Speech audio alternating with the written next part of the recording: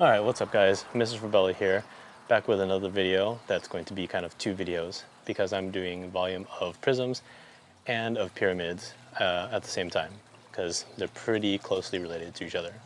Okay, so a quick reminder of the things that we have measured so far. So we've done perimeter and area so far. So perimeter is a one-dimensional measure. So if you're measuring it, it's in inches because it's how many inches from here to here, like a ruler. Area is in inches squared.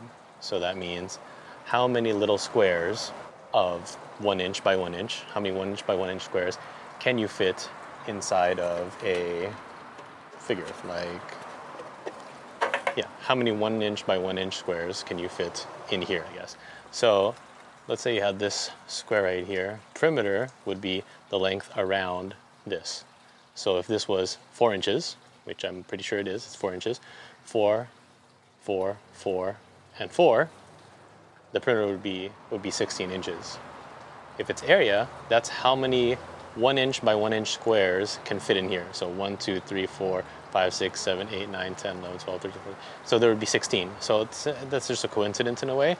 But yeah, 16 square inches. So now we're talking about volume. So volume is if you had a box that was 4 inches by 4 inches by 4 inches, how many 1 inch by 1 inch by 1 inch cubes can you fit in here? All right, so for this cube, if I had a bunch of little 1 inch by 1 inch by 1 inch cubes, I could fit 64 of them into this 4 by 4 by 4 box. Okay, so that's what volume means. Perimeter is in, like, let's say inches. Area is in squares. How many squares can you fit in? And volume is in cubes. How many cubes can you fit in here? And then let's kind of talk a little bit about the kind of shapes we're going to look at today. So like I said, we're going to do prisms. So prism is a closed figure, closed three-dimensional figure. I'll put the actual definition up here. So this is a rectangular prism. So a prism is named by its bases. So you could say there's a rectangle on top and bottom, and all around it are other rectangles. You're thinking, oh, they're all rectangles. So here, this would be a triangular prism because you have a triangle here, and all the other faces are rectangles. So that's what a prism is. Okay, another example would be this. This is a hexagonal prism. You have a hexagon here, and then a bunch of rectangles connecting them.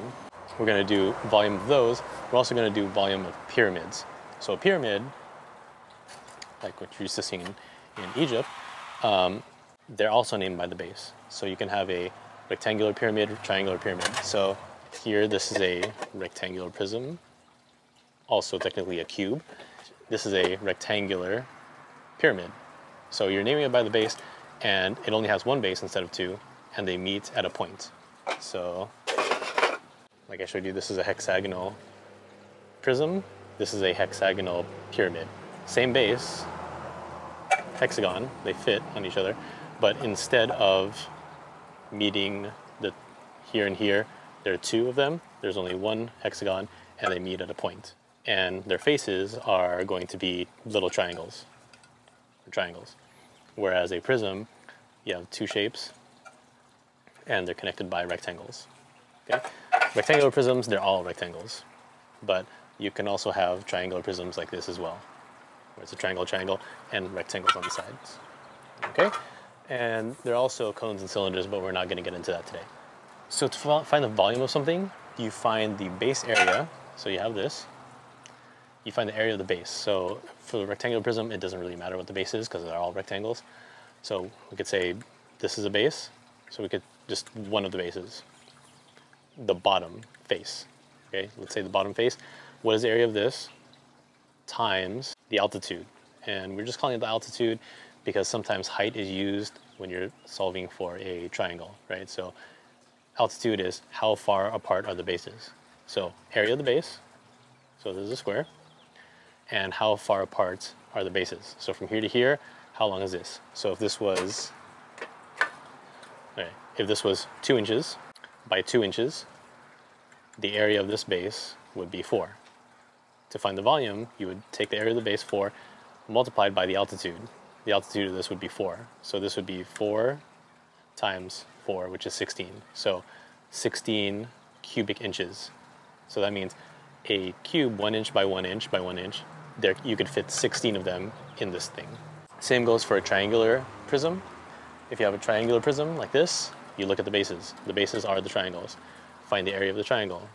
So that's why we call it an altitude, because right here, when you find the area of a triangle, it's 1/2 base times height. So 1/2 base times the height, right? You find the area of that, and then multiply how far apart are the triangles. So in this case, it would be 4. I'm not exactly sure what the measurements of this exact thing are, but we're going to do some examples on this anyway. So those are the volume of prisms first. So we're going to do prisms, and then we're going to move on to pyramids in a little bit. Volume is base area times the altitude. A lot of people, if you haven't done this in a long time, if you talk to people in high school, they remember volume as you just multiply all the sides. That's true for rectangular prisms. That's not exactly true for anything else. If you have a rectangular prism, yes, you multiply the length, the width, and the height, or the altitude in this case. Let's move on with some examples here. So as you can see here, length times width times altitude for a rectangular prism. For a triangular prism, to find the area of the triangle, and then multiply it by how far apart they are. All right, find the volume of the rectangular prism. Very straightforward. This is 5 by 4 by 3.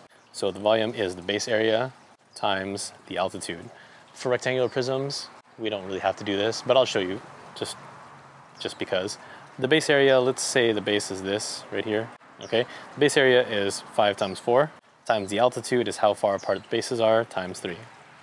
So it's going to be 20 times 3, which gives you 60, and then don't forget the unit. This is centimeters cubed, not squared. Yeah, you have to be very careful when you're dealing with these, that you're not multiplying the wrong things. Because sometimes they'll give you extra dimensions, like 3 here and 4 here and 5 here. You don't multiply everything you see. You multiply the length, the width, and then the altitude or the height. Let's move on to triangular prism. Let's get a little more difficult here. So again, you find the base area, so the area of the triangle, and multiply it by the altitude, how far apart the triangles are. So here we have find the volume. So we have to find volume is the base area times the altitude. Okay, so here, when you have a prism, you have to find bases. So in this case, the bases are those triangles. So find the area of the triangles. So area of the triangle is 1/2 base times height times the altitude then. Okay, so the base and height of a triangle are perpendicular to each other, so 6 and 8. So 1/2 times 6 times 8, and then finally times the altitude, how far apart are the triangles? They're 9 feet apart. So you have 216 cubic feet. Okay, another quick one here. You have a different looking triangular prism. So volume equals base area times altitude. So 1/2 base times height times the altitude. So base and height are perpendicular to each other. We'll assume that, and this is a triangular prism. So 1/2 times the base and height are 7 and 9 times the altitude, which is 10.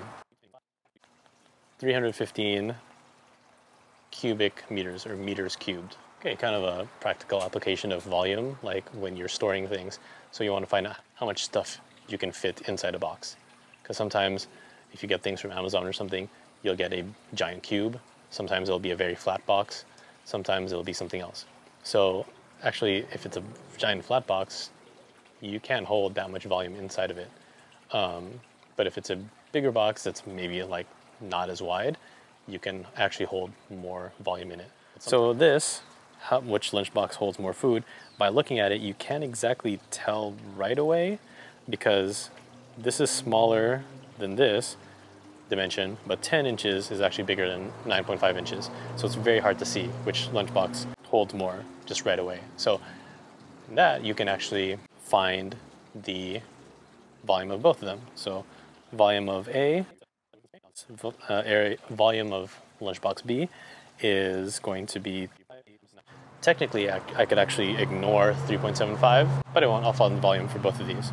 Okay, so for B, it's going to be 285 cubic inches. And then for A, it's going to be 281.25 cubic inches. So that means lunchbox B holds slightly more food than lunchbox A. Okay, back to pyramids. So remember, pyramid has one base and lines that meet up at the top, and the other faces are triangles. So another thing that I talked about, so face is these flat shapes here, and then lateral face means the face of a side, so not the base. So this is the base, and these are lateral faces, the faces on the side. So volume of a pyramid is actually really interesting. I want you to think about that for a little bit before I actually show you what it is. So compared to a cube that's 4 by 4 by 4, how do you think it compares to a pyramid that's 4 by 4, and the height from the tip to the base is also 4? So how do you think that compares? You think this is half? You think it's more than a half? Less than a half? How much do you think it compares to this? Okay, I'll let you think about that, and then I'm actually going to do a demonstration in a little bit. I'll probably just cut to that now. Okay, so I did just say I wanted to explain the relationship between the volume of a rectangular prism compared to the volume of a rectangular pyramid. Everything else is the same. All the dimensions are the same, except one is a pyramid, and one is a prism. So this is 4 by 4 by 4, so 4 inches high. This right here is 4 by 4, and then from the bottom to the vertex, or the apex, is 4 inches as well. So how do these two compare? So a lot of times I get like it's half. It would be half the volume. Sometimes it's less than that, sometimes more. But if you've already seen this before, you would know that the volume of this is 1/3 the volume of this. So if all things are the same, all the base, basically if the bases are the same and the altitude is the same, but one is a prism, one is a pyramid, then it is 1/3. So that means this holds 3 times as much as this. So how am I going to prove that? Well, I took off the bottoms of these. I thought that they were meant to be taken off, but I guess not, because it's kind of broken. Oh well, don't tell anyone. So if you don't believe me that there are 3, so I will pour water into this 3 times, and it should fill this up. So let's see, I'm probably gonna, that's why I'm outside, I'm probably gonna spill some stuff here. Hopefully this is, I didn't even try this before yet, so we'll see. So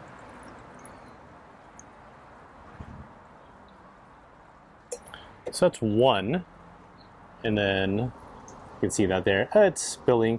I can't fill it up all the way to the edge because this thing broke, but we'll assume. All right, so there's 1, that's 1. If you can see in here, that's not filled up very much. Next one.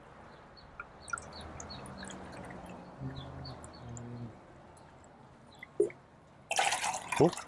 That's 2, and you can see that's filled up so-so. 2/3, that's for sure 2/3. And then finally,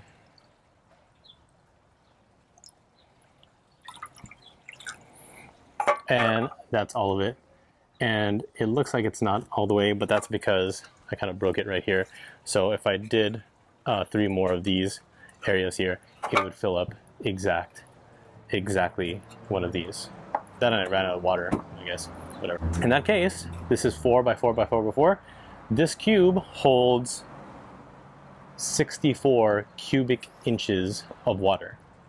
Okay, and I'll put what the equivalent of that is on the screen somewhere here. So, but yeah, basically any pyramid has 1/3 the volume of its prism counterpart with all the same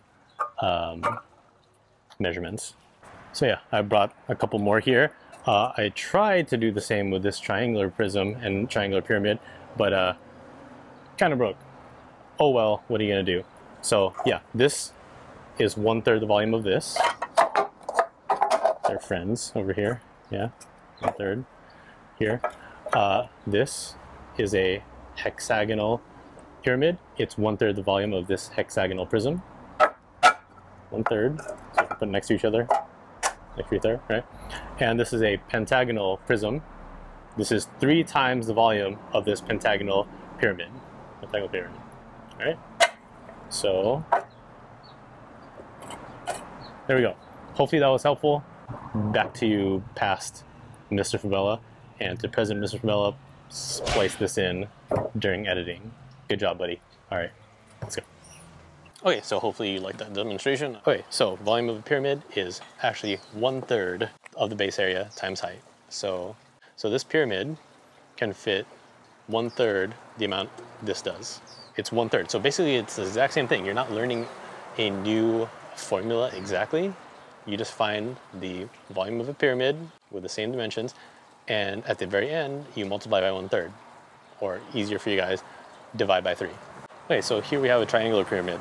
We know that the volume of this pyramid is 1/3 base area times the altitude. And the book says base times height, but it's confusing with a triangle. So I'll rewrite this here. This is 1/3 times the area of this base. So the base would be this triangle over here. That is 1/2, 8.1 times 6.4. So there's a lot of stuff going on here.